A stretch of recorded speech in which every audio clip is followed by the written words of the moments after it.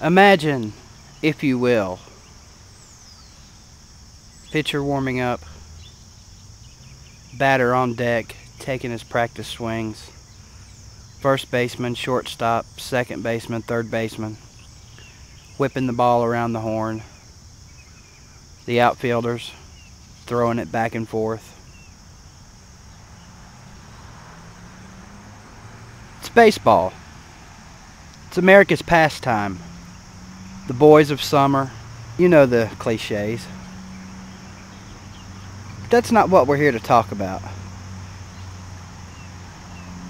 Now, as I told you to imagine the pitcher warming up, the batter on deck, the infielders throwing the ball around the horn, the dugout chattering, you had a visual concept in your own mind of what you were seeing, right?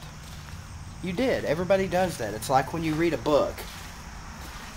Everybody's perception of that book is different. What you see in your mind of the characters, it's different from the guy next to you. It's just different. Why am I giving you this illustration? Well, today we're going to talk about radio. Specifically, sports radio, and even more specifically, play-by-play announcers. On WXSM, the sports monster in Johnson City this morning, they were talking to Jim Hawthorne, the voice of the LSU Tigers. He's been there 29 years. I was 15 years old when this man started his job with the Tigers. John Ward retired after 31 seasons as voice of the Vols. John Ward, in my opinion, was the best play-by-play announcer that has ever lived. Now, I haven't heard them all, obviously, but I've heard a bunch of them. As you guys well know, radio and radio broadcasting is one of my passions. It's something I would love to get back into. Imagine, if you will, also, young people, a world without the internet. A world without 56-inch flat-screen plasma TVs with picture-in-picture. A world where you cannot sit in California and watch your favorite team in North Carolina, Tennessee, Georgia, Florida, Alabama, wherever, live, streaming on the internet. Nowadays, with ESPN, all the sports channels, conceivably, a sports nut like myself could have a big screen TV with quad screen where you split it into 4 channels. I could conceivably watch however many TVs I can pile into my living room. That's how many games I could watch. Even the soldiers today, our troops, our brave soldiers, men and women fighting overseas for our freedom, have the luxury of being able to follow their favorite sports team. Why is radio so important to me? Because as a child growing up, I can vividly remember tuning in on a Saturday, desperately trying to find my Volunteers playing football. When I was a young little chubby BVD, I remember my dad and my papa listening to the Tennessee games in the living room or the den at my papa's house on Saturdays. Well, why weren't you watching them on TV, BVD? They cover all the Tennessee games. No. Back in the 70s, as I was growing up, and a lot of you guys can relate to this, there was one college football game on Saturdays. Back then, you know, you were lucky if you had a black and white TV, ABC's Wide World of Sports, or NBC or CBS, that's it. And you might have gotten a PBS channel, you know, Sesame Street and all that stuff. But on Saturdays, there was the college football game of the week, and 9 Saturdays out of 10, guess who was on TV? Notre Dame. Now, you ask me why I can't stand Notre Dame? There's one reason right there. So, AM radio will always be important to me. Hopefully, it is a resource that will never die. I know the internet is threatening to eliminate radio at some point in the future, but I don't think this will happen. Let me tell you a few stories. I remember one Saturday in Columbus, Ohio. I was 12, 13 years old. It was my second season of being a rabid, diehard Tennessee fan. My first Tennessee football game, as I've stated before, was 1980. That's the first time I actually got to go to a game. From that game forward, man, I was all over some Tennessee football, even from Ohio. But in Ohio, it was Ohio State. It was the Big Ten. You know, there was no Tennessee football up there until I discovered AM radio. Now, my uncle, he was a budding radio man as a DJ at WIBK in Knoxville, and I spent a summer with him, and I learned a little bit about radio. So back home in Ohio that fall, when football rolled around, all of my friends are talking about their Buckeyes and watching them on TV, and I'm thinking, man, I sure would love to be in Knoxville right now.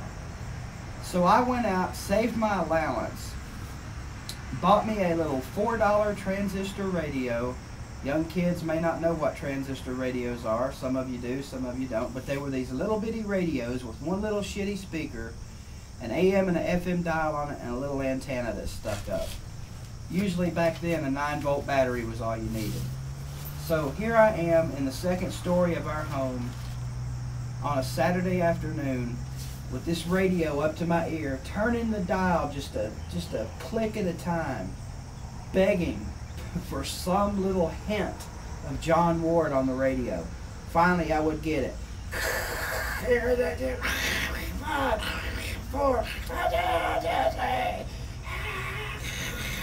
Staticky as hell. You just barely could hear the announcers, but I could hear it clear as day. My mom would come up and hear that static. Keith, what in the shit are you doing? Shh! Tennessee's about to score. 40, 35, 30, 25, 20, 15, 10, 5, 4, 3, 2, 1. Touchdown, Tennessee! That's what I would do on Saturdays. Well, finally, we moved to Raleigh, North Carolina in 1983, a little bit closer to Tennessee. Well, some of you may or may not know, when the sun goes down at dark, they switch the satellites on AM radio, and you can pick a lot of stations up better. That's how it used to be. I'm not so sure about now. Eventually, I caught on to this. I started trying to pick up Tennessee basketball games. And I can remember clear as a bell one night picking up Tennessee and Virginia Commonwealth.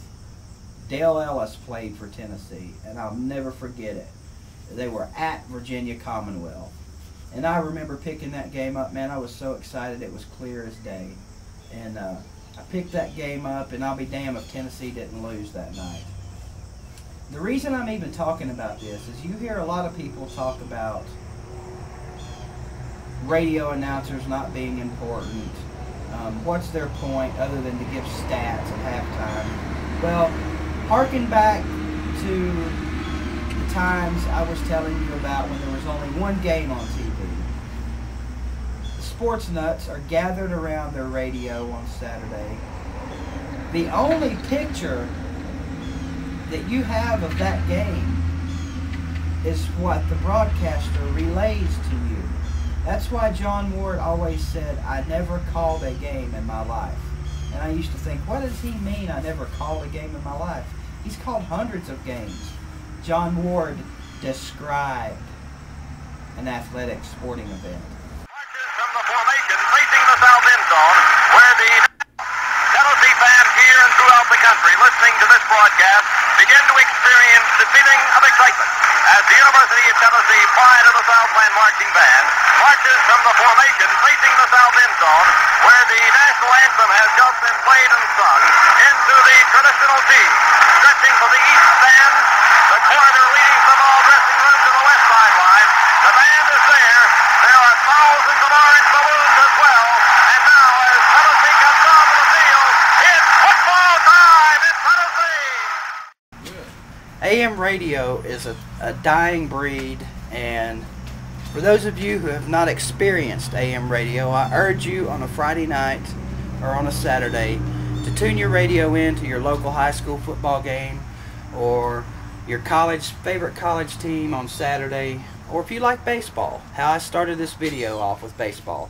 If that's what you like, find yourself a game on radio.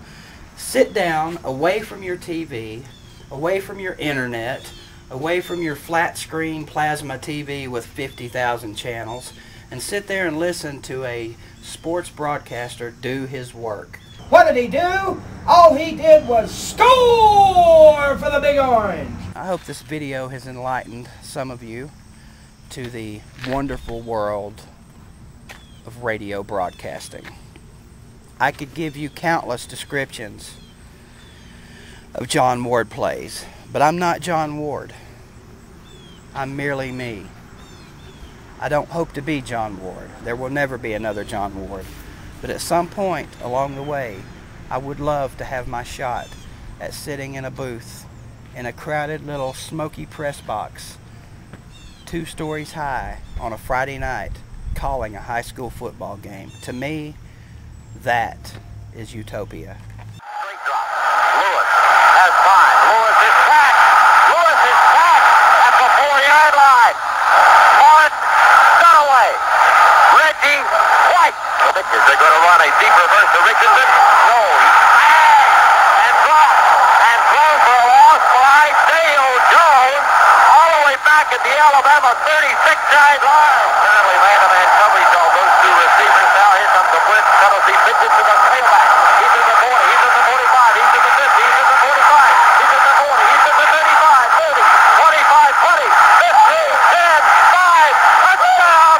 Jonathan Jones. Johnny Jones, the Bunch Tennessee. Alright guys and girls, who is the voice of your Vols? Huh?